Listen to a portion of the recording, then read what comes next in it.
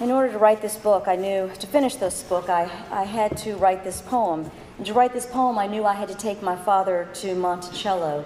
My father took me to Monticello the first time over 20 years ago, and a lot of things have changed in that time. My father and I used to argue for years about our positions on Jefferson.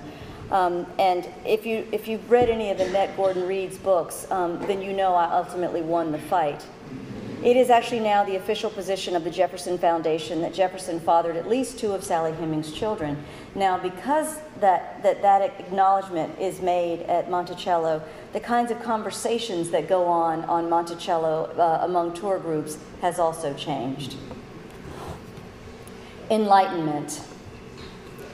In the portrait of Jefferson that hangs at Monticello, he is rendered two-toned, his forehead white with illumination, a lit bulb, the rest of his face in shadow, darkened as if the artist meant to contrast his bright knowledge, its dark subtext.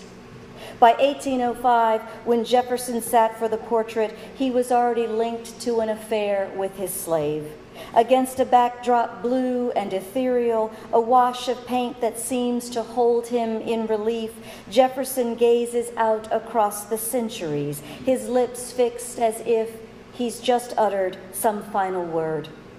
The first time I saw the painting, I listened as my father explained the contradictions, how Jefferson hated slavery, though out of necessity, my father said, had to own slaves. That his moral philosophy meant he could not have fathered those children, would have been impossible, my father said. For years, we debated the distance between word and deed. I'd follow my father from book to book, gathering citations, listen as he named, like a field guide to Virginia, each flower and tree and bird, as if to prove a man's pursuit of knowledge is greater than his shortcomings, the limits of his vision. I did not know then the subtext of our story, that my father could imagine Jefferson's words made flesh in my flesh, the improvement of the blacks in body and mind in the first instance of their mixture with the whites, or that my father could believe he'd made me better. When I think of this now, I see how the past holds us captive, its beautiful ruin etched on the mind's eye.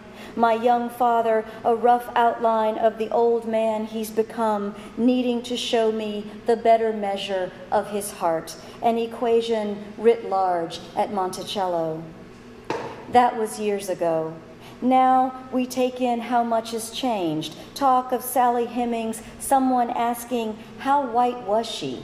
Parsing the fractions as if to name what made her worthy of Jefferson's attentions, a near-white quadroon mistress, not a plain black slave.